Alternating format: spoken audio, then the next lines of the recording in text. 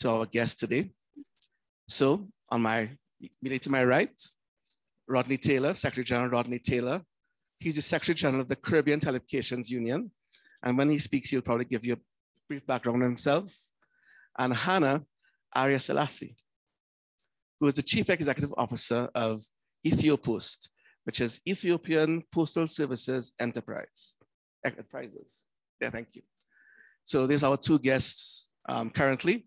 And I'm going to now ask, talk show format, my colleague Rodney, what does he think about the Global Digital Compact, the future of digital transformation, and his perspective as to how perhaps not so much the postal sector, the role of countries, maybe in the developing world, can play in this transformation process.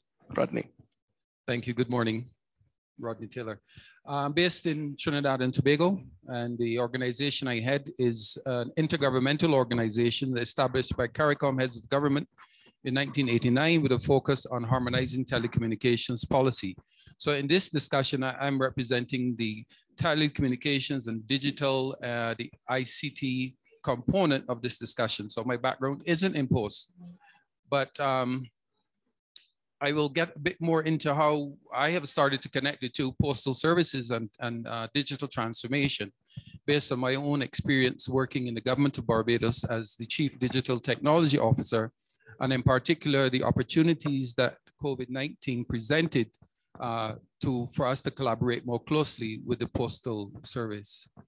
With respect to the Global Digital Compact, there's growing, I mean, in light of this IGF, which is in its 17th year, coming out of the World Summit on the Information Society, Tracy, I think we want to welcome our,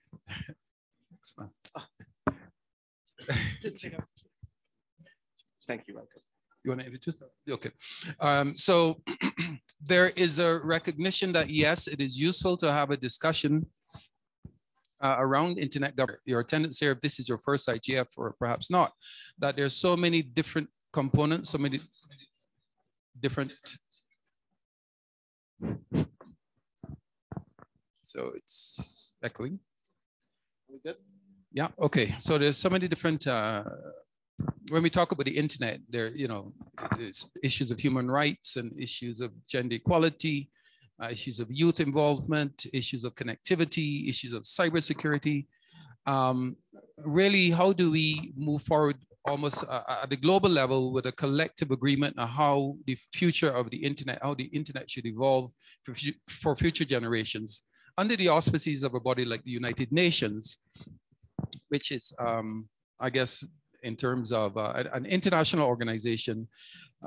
It has the respect of governments, of private sector, and so on. So the Global Digital Compact is about how we move forward collectively with respect to internet and digital development in the interest of all mankind.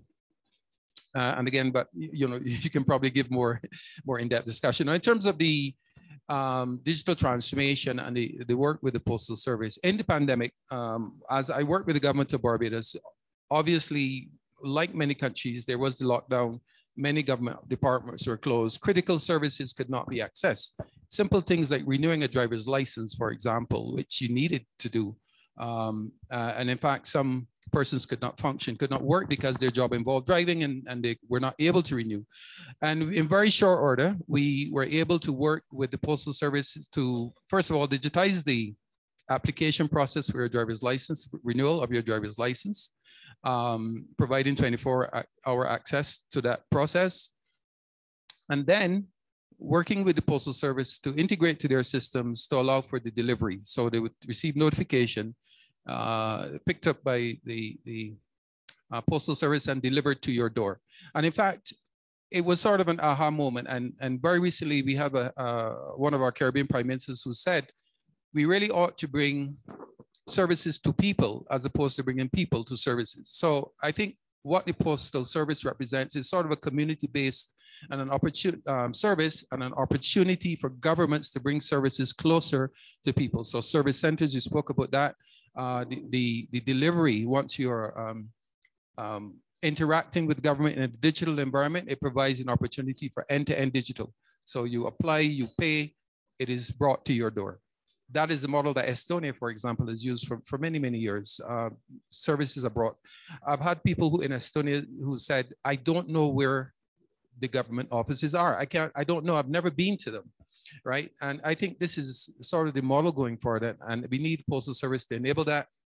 Beyond that, it's an opportunity for persons, for example, who are unbanked, for Postal to allow them to access digital wallets, for example, to onboard them for digital services. In Barbados, the Postal Service provides a service for persons, for example, to apply for a US visa, where they may not have a credit card or where they may not have the digital skills to do it. And if you've ever applied for a US visa, it takes, it could take an hour or more. It's just very complicated if you're not tech savvy in particular. So those are just a few examples I wanted to give of the connection, and based on my own experience. Thanks.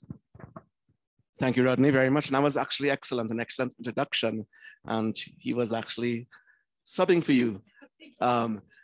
This is Yuping Chan. She is from the UN Office of the UN Secretary General's Office of the Technology Envoy. And she will give us her take on the Global Digital Compact. But what I would like to do is, Rodney has already started talking about the postal sector and how it fits into the GDC.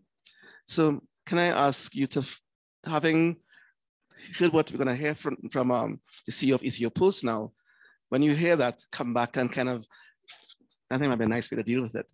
So let me ask the CEO of Ethio Post, Hannah Ariselassie, to give us a brief introduction to yourself and perhaps follow up from Rodney as to what do you see, like directly speaking, you are the CEO of a post in a country that is, there may be some challenges with the whole change in letters and parcels and revenue going down. What do you see as the role of the postal sector in the global digital economy? Thank you, Tracy. So my name is Hannah. I'm the CEO of Ethio Post. It's one of the oldest postal operators in the country. We're the designated postal operator responsible for providing basic postal services throughout the territory of Ethiopia. So to speak to your question, I think I'd like to start by maybe explaining why we're talking about the postal sector in the context of a digital economy, because especially for people outside the postal sector, it may not be immediately apparent how the two can work together, because it's typically considered as a threat to the postal sector rather than the two working together. But I think especially looking at one of the teams under the Global Digital Compact, the idea of connecting people and safeguarding human rights is very much aligned with the postal sector's responsibility to provide universal postal services within the territory. So in that sense, I think there is an essential alignment between the postal sector and the digital economy. And I think given the extensive network that the postal operators have throughout the country, we have a global network of more than 650,000 branches. And Ethio Post has, for example, 700 branches throughout the country.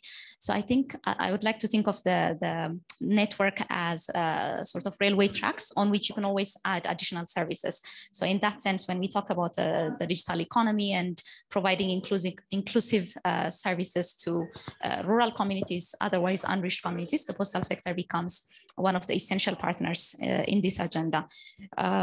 So starting from that, the postal sector can play a very important role in realizing the digital economy. One is in relation to creating this enabling environment. So if you think of digital ID, digital payments, and Ronnie just mentioned bringing the services to the people. When we talk about e-government services, the idea is the postal sector, given its extensive network and considerable reach throughout the community, would be an ideal network through which all and any government services can be provided to the citizens. So it can be a bridge between the government and citizens and other residents for any kind of interactions between the two. That's one area. And then the other is regarding e-commerce. A lot of our transactions are moving online. And in that process, given the network plus the years of experience that the postal sector has in terms of handling logistics and parcels and packages, that's another major area that the postal sectors can play a very important role in. And recognizing this, Ethio Post, we've also been preparing ourselves to realize the digital transformation within Ethiopia. we've been working closely with UPU as part of the Ecom Africa project to make sure that our operational processes are optimized and ready to handle e-commerce transactions. That's the first step. And then we're secondly looking at the digital readiness and payment readiness. So through all of this, we're working to make sure that, first of all, our own internal services are digitalized. And secondly, we're partnering up with the relevant stakeholders within government and outside to make sure that we are optimizing the already existing extensive network and years of experience to realize the digital transformation. Thank you very much. And again, I think that was another excellent take on the role of the postal sector in the digital economy. However, now that we have a good perspective as to how the post can play a role, what is this digital compact thing? People are talking about it. There's a summit of the future. We've heard about the digital cooperation agenda of the Secretary General. We're here in the IGF now. Yuping, how can the post play a role in this overarching digital compact, global digital compact? What exactly is it, and how can the post play a role? Thank you so much, Tracy. And first, let me start by apologizing for coming late. I was actually with the IGF leadership panel that's meeting with the USG of DESA at this current moment to talk about a little bit about the Global Digital Compact and the role of the IGF. And let me start by saying that the Global Digital Compact is really the Secretary General's vision of how we as an international community can come together, not just governments, but also stakeholders, civil society, the technical community, private sector, posts, other sectors of society to really agree on the principles for the digital future that we want. The Secretary General has said that this needs to be open, free, secure, inclusive for everyone. And this means that we need to look at the various components of the digital future, including the digital economy, digital transformation, the dark side of digital technologies. I think you've heard quite a lot about the potential dangers and risks and challenges as well. But in this overall picture of what it is exactly that we're aspiring to create in terms of the virtual and online world, we really need to have a broad perspective on all these important elements. And so I think exactly what Rodney and Hannah have said, that when we look at posts and the contribution to the digital economy, the implication for areas such as connectivity, for inclusion, for government services, we really go to the heart of what we want to create in our digital future, right? We want to empower individuals and communities and make sure that it is ultimately for the flourishing of individuals and communities. It's linked to sustainable development goals. The UN has really affirmed that this is part of Agenda 2030 and making sure that digital is put at the service of people and communities everywhere. So even as we address the challenges of digital technology, we also need to realize the potential benefits, the transformative power of digital as well.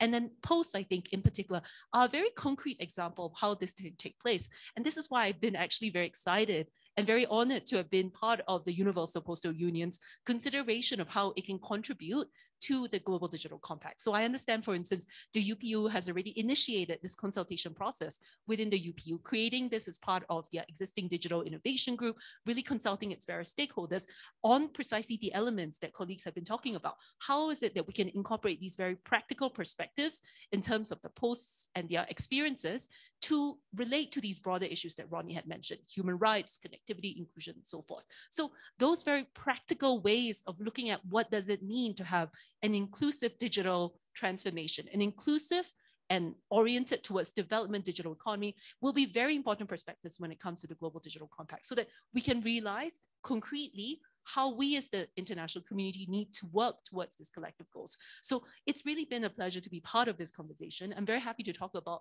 some of these elements a little bit further if there are any specific questions on the Global Digital Compact. But this is to say that I think this conversation here and a lot of what's going on in other parts of the IGF where there are these types of considerations as well. How do particular areas of work, thematics, or perhaps the contribution of particular sectors of civil society or stakeholders, industry, or technical communities contribute to the UN's consideration of the Global Digital Compact is very important. So we at the United Nations are very glad that the IGF has taken on this Global Digital Compact and the contribution that it can make as a multi-stakeholder community, representing this diversity of views and voices and making sure that this is part of the global discussions on the Global Digital Compact.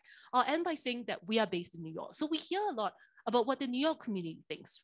And this tends to be a little bit of a UN bubble. And it's precisely conversations like this occurring in different places with different actors that are so valuable and important in forming the holistic picture of what it is that the international community needs to do if the digital future we want is truly to be open, inclusive, secure, and free, and for everyone, everywhere, all countries around the world. Thank you very much, Yuping. And I think that was another really good segue and introduction into what we're going to do now, which is really get into the consultation process. I know it's not a lot of time, but we do have about 15 to 20 minutes that we can feel some interaction with yourselves and our colleagues online. So what I'd like to do now, I'm hoping that you guys will be able to field some of these questions or comments. Open up the floor a little bit. I'll give you my mic and ask you here and online, also recognizing my colleague Juan Moroni from the UPU who's online, who's moderating online, to indicate what exactly do you think the postal sector can do in driving the digital agenda, driving digital transformation? Can the post survive this? Is it a party to the process, or can it be a leader in the process? What are your thoughts about that? So the floor is open for comments, questions, interaction, engagement. And don't be shy. Just raise your hand and I will come to you with the mic, or let's see if there's anything happening online. I don't know if we will get the online moderator to say anything, but there's a question in the room and you could just tell us your name and what your thoughts are. Yeah, thank you very much. And thank you to the panelists. Really great start to the discussion here. My name is Christine Sun from the International Telecommunication Union. I would like to hear the panelists' thoughts about using the wide network of post offices across Ethiopia, as we could hear, for example, to expand connectivity for all, and how we can make that happen. I would just love to hear about that. Thank you so much.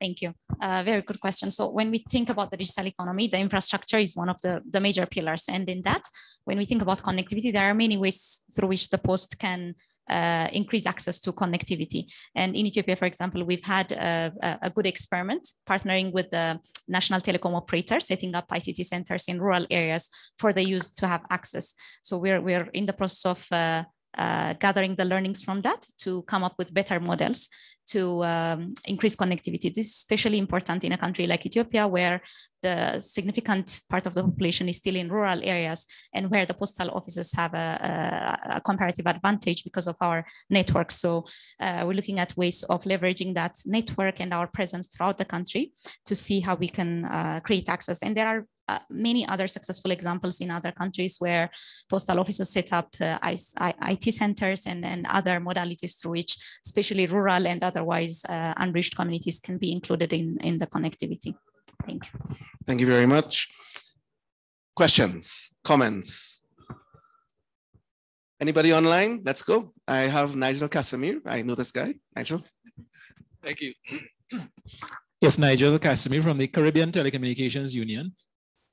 My question might be a little more for UPU than the panelists as well on this. Just following this track about using the post offices to distribute access and also for delivery and so on. From your global perspective at the UPU, are you seeing most of the postal services being still government owned and controlled? Or is there a trend to more commercial type operations? Because I'm wondering if it's mostly government owned and controlled, is there a challenge to get the resources to do these sort of developments that we've been talking about here? And what sort of strategies are you seeing going on around the world? And I don't know, UPU might have a role to play in making this happen as well. Nigel. It's a very difficult question. I'm going to, now my name today is Oprah, so I don't think Oprah answers questions. I'm going to ask my colleague, Juan Moroni, who's online, if he heard the question, and two, can he jump in and participate and perhaps respond to Nigel? Juan? Need to unmute one if he's online. Juan Moroni. Yes, I am online. Can you hear me? Hi. Hi. Yeah, so we're actually seeing one talking, but we're not hearing him. We're not hearing him in the room. Yes, I'm not. Yeah?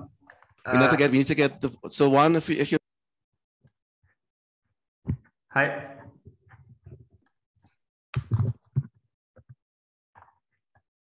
Hello.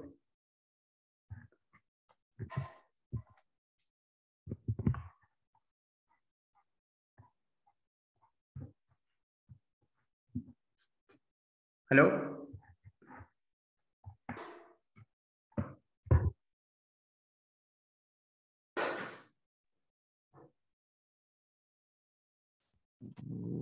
Not hearing you anymore.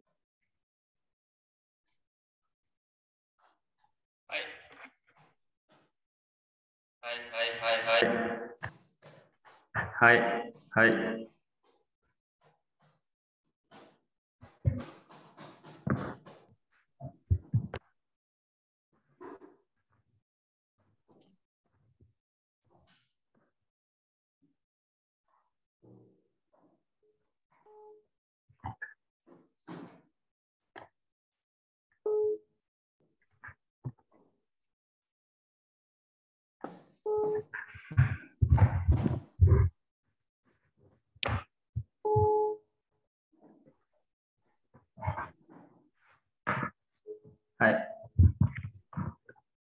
Hi. Let's just say something. Yes, I am talking. Oh, go ahead. Can you hear me? Hello, Tracy? Hearing you now. Oh, okay, I'm sorry about that. Okay, yeah, I can see you. Actually, the camera is on the other end of the room. Thank you so much, Tracy. Thank you so much for to the panelists, and thank you so much for the question. As Tracy was saying, yeah, it is indeed a complicated question, but actually we have some good news on that front. So we have recently launched a project which is called Connect.Post, which is a project which is intended to connect all the post offices in the world by 2030. So this is pretty much, let's say, answering to the question of what the UPU is doing to advance connectivity of the postal network. And this is not only to connect the post offices, but as we like to say, by connecting a post office, we are actually connecting a community. So the main aim is to, by digitalizing and by connecting the post offices to the internet, what we are aiming at is actually to connect the communities that these post offices serve. And as we have heard, a lot of the post offices are in rural areas, which are, let's say, traditionally underserved or unserved communities. So there is a lot of potential, not only, so by connecting the post offices, the main aim is also to bring these digital services that we have been discussing about to these communities. So I do not want to take more time because I think it's much more interesting to hear the panelists than myself. So thank you so much, and I hope that I answer your question. For answering Nigel's question. Thank you. If I may add sure. to what Juan said, and to speak to your question, I think in most countries, the designated operators are still owned by the government. There, you find only a few countries that have privatized the designated operator, but they're typically set up as corporations or companies, including in Ethiopia. Although the ownership is the government's, they're set up as companies. So for example, EthioPost is a profitable company that runs on its own resources. So I would say this setup is quite ideal because the postal network and the postal operators do get government support, but they're also well placed to finance the kind of capital investments that would be required for the kind of interventions we're talking about. Sure. So yeah, I think that Yeah, I think just everybody wants to quickly respond. Go ahead, Rodney. yeah, because these challenges around even delivery of mail, traditional mail, are sort of the same challenges that the telecommunications provide. How do you get it to rural communities where it's not feasible to do it? It's not like we have 100 people in this community. It's not feasible for us to, and maybe, you know, they have to come to us. And therefore, I think government has a role to play, even if it's just in regulating. I like the model that Ethiopia has, where it is a corporation, there is government support and so on. I'm sure there's some kind of regulation around it as well. So it's not strictly for profit. And really is a service that's being delivered to everyone universally. So I like the model that Ethiopia has. And in Barbados, is certainly, it falls under a government ministry. So it's purely government. But I think going forward is something that is worth consideration, these kinds of partnerships and arrangements, basically. Just sort of tying this together, this idea of connectivity, because I know that ITU, for instance, has what is called the Giga Project, which is to connect all schools to the internet by 2030. And so with this idea that UPU is having Connect Post, I think the idea about sort of bundling the demand together and using a school or a post office as a center for the community to stimulate this demand for connectivity could be a way where collective bargaining could drive down the prices of connectivity. And so especially for hard to reach places such as small island developing states or rural communities, could we use this as a means to address commercial private interests in terms of providing internet connectivity and then get to that sort of last mile connectivity element? Yes, certainly. And I have seen in my country where the access center approach does work very well. So if that is extended to the post offices who are in the underserved areas quite extensively, it'll really, really work, I think, and bring benefits to those communities if it can happen. So there's one more question in the room. I'll just see if I can give online a chance. Is there anyone online who wants to say anything? All right, not seeing any hands raised. Someone is talking, or is it me? Yeah, it's me. Yes?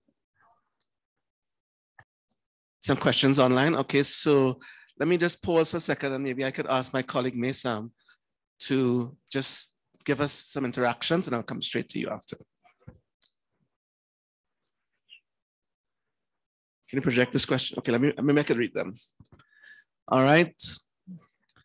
What role can the postal sector play in facilitating digital identity as a key building block in the digital economy? From Michael Palage.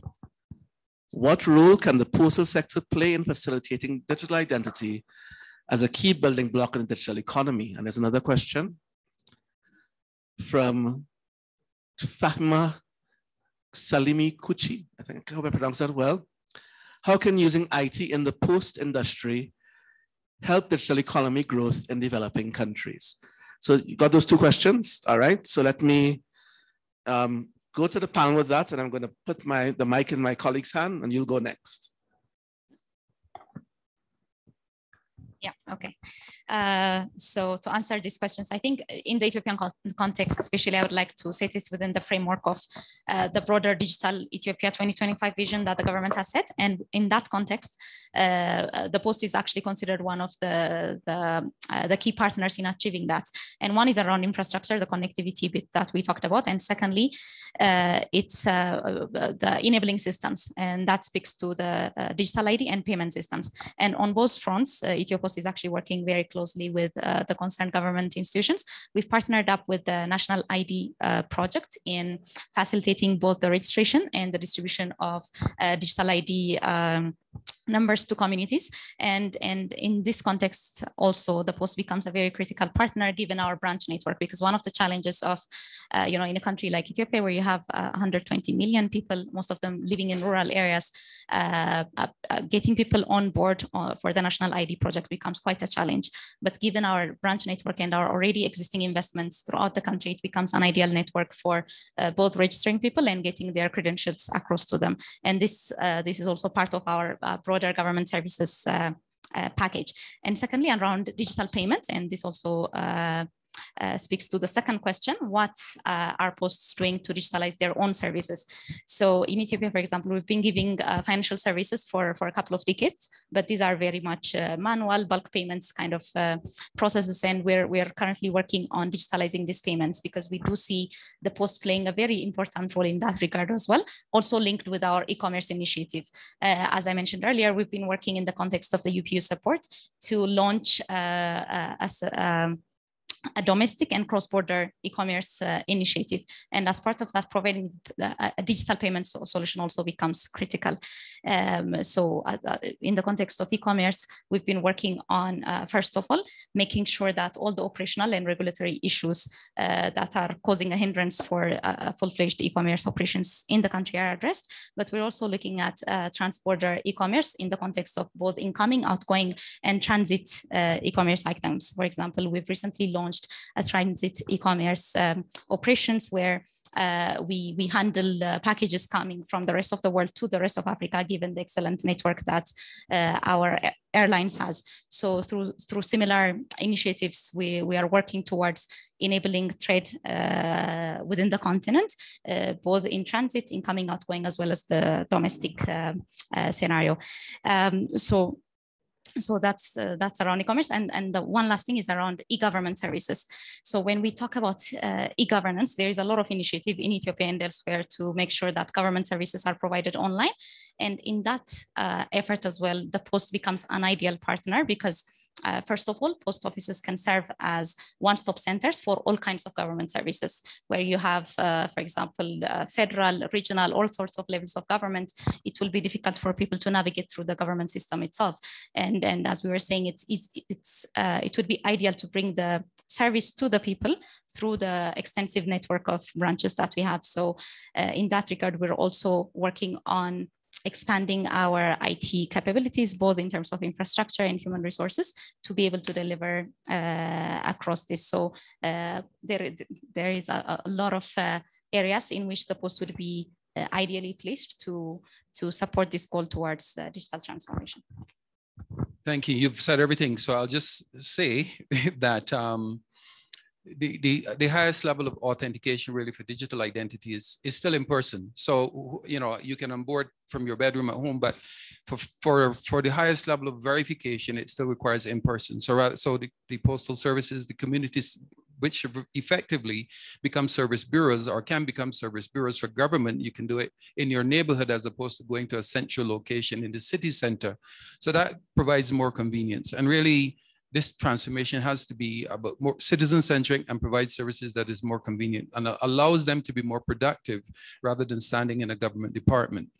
And the second thing I'll say is that, and also for the distribution of the credentials, the card itself, where there are still, hard cards being used, because it doesn't have to be, but where the card is still required, the Postal Service can deliver those credentials. I would also say if we want to have inclusive digital transformations and we speak to rural communities, you know, some things we take for granted. For example, rural communities, proper rural communities, many of the households don't have postal codes. Many of them even squatting on land that is not properly registered. But the postal workers know exactly, because they're very often from the community, so they know exactly where to find. So whereas like a DHL or FedEx or any of these companies will have a real challenge because there's no postal code, or because there's been a haphazard development in this community. The postal workers, because they are from the communities, have a much better understanding of the community and a much better way of identifying and tracking for the delivery of these credentials. Thanks. Okay.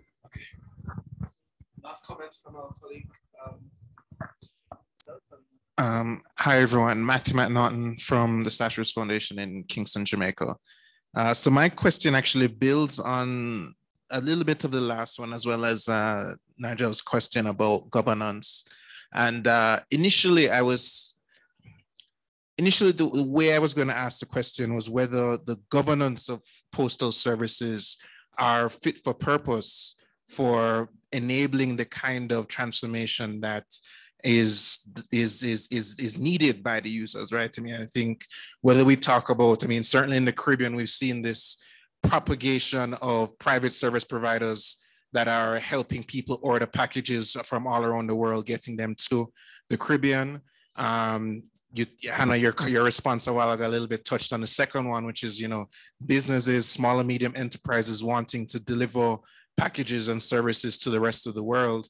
I certainly have a number of friends that have businesses in that latter category that are extremely frustrated with the experience that they receive from the Postal Service trying to do that. And so I think there are we often hear a number of like the plans and the things that we ought or we want to be able to do, strategic plans, goals, 2025, 2030. I'm curious to hear from the panelists, beyond the plans, what are the things that are most challenging from a governance perspective that hinder your ability to execute the things in your strategy or the services that are being demanded of your constituents? Thank you. Very good question. So I think with governance, since there are so many different kinds of models that are specific to the country, I can't really speak to all of that. But but the experience of Ethiopia, for example, where the postal operator is owned by the government, but it's run as a company, I find to be a very good governance model. Why is that? As opposed to a typical government institution that's run on budgetary kind of thinking, it gives you the motivation and also the tools to be able to institute the kind of efficiency that's needed for the postal network to compete. And as you mentioned, it's a very competitive sector that we're operating in, where you have both foreign, domestic, private sector players. But I do think that under this model where it's a corporation, you have a better fighting chance to institute the kind of culture that will be needed to be efficient and deliver the kind of service that the community needs. And I would say we've had a very good experience in that over the last few years. We've seen our service quality improving in doubles and triples. And to your point that it's easier to talk about plans and targets, but we've over the past years, we've had a very good track record of improving service quality across all the measures and across all of our products.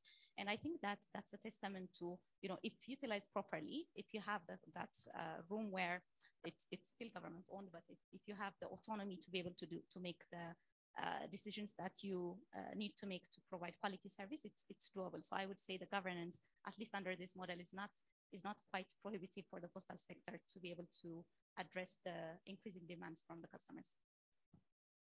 Let me just say that from my own experience in Barbados, that we were very, very impressed. And in Barbados's case, it does fall under a government ministry, and so they're all government employees. But we were really impressed because, with COVID, you had a very, very short window to stand up these services and create these partnerships and so on. And when we first met with the Postmaster General, it was like, do you have the capacity to do this? He says, of course, we deliver thousands of packages every day without a problem.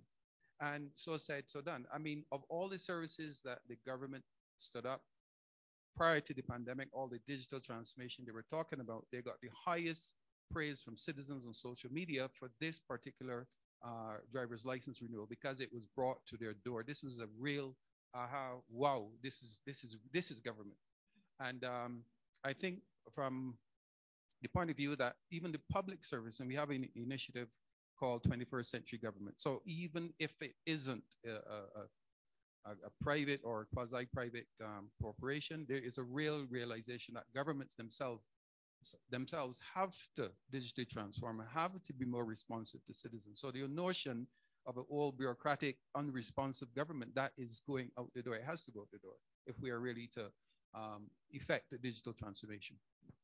So Yuping, you were supposed to be first, but you'll have the last word as we get ready to go to our session, our main opening ceremony. Yuping. No, just simply to say, I think this is precisely why I think the post perspective for the Global Digital Compact is important. There is that element in Global Digital Compact when we talk about governing digital as a global public good, and precisely this explanation and these examples about how government services and delivering to the citizens is possible through post is precisely why I think the input of the UPU is really important in the Global Digital Compact, and all of yours as well. Very practical perspectives on how we can use ICTs and the digital Mr. Abu. Good. and really learning from the examples of the various countries and really preserving this balance of private, but at the same time, this base level regulation and delivery in a thoughtful and well-crafted manner. So just to say again, it's been an amazing conversation. I really look forward to hearing from all of you at the United Nations as part of the Global Digital Compact. Thank you very much, Yuping. Thank you, Esther Rodney. So I call Esther Rodney, Director of the CTU. And thank you, Hannah, CEO of Ethiopia Post, for a wonderful conversation in our lightning talk today. Thank you, Tracy. Thank you very much. I thank all of you for coming and participating. All of our colleagues online, thank you very much for your engagement. And thank you, Juan, for organizing a session, Juan from the UPU. With that, I think we'll bring this to a close. And let's go on to the opening ceremony. Don't forget, you can't bring your devices there. That's what they say. Leave your devices outside. Thank you very much. Enjoy. Thank you. Thanks for coming.